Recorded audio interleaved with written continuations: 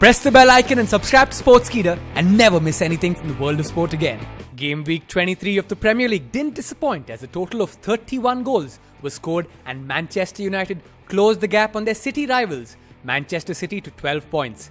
Anfield was treated to an absolute spectacle as Liverpool edged Man City 4-3 in a Premier League classic for the ages. Goals from Oxlade-Chamberlain, Firmino, Mane and Salah helped the home side end Man City's unbeaten streak in domestic competitions, a streak that stretched back till April last year. In the last encounter of the week, goals from the returning Antonio Valencia, in-form Anthony Martial and Lukaku helped United beat struggling Stoke City 3-0 at home. Chelsea failed to keep pace with United as they played out a 0-0 draw at home to Leicester City. The defending champions are now down to 4th in the table after Liverpool's win over City.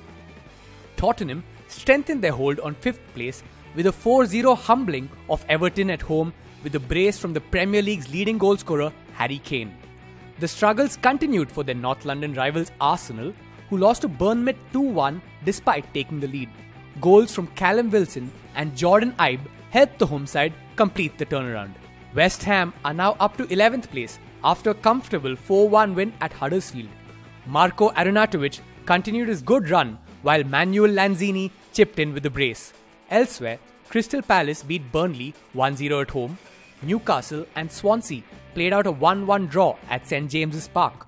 Watford and Southampton couldn't be separated in an entertaining 2-2 draw at Vicarage Road, and West Brom overcame Brighton by 2 goals at home.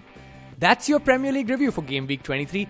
Do let us know what you thought about the week's action in the comments section, and don't forget to like, share and subscribe.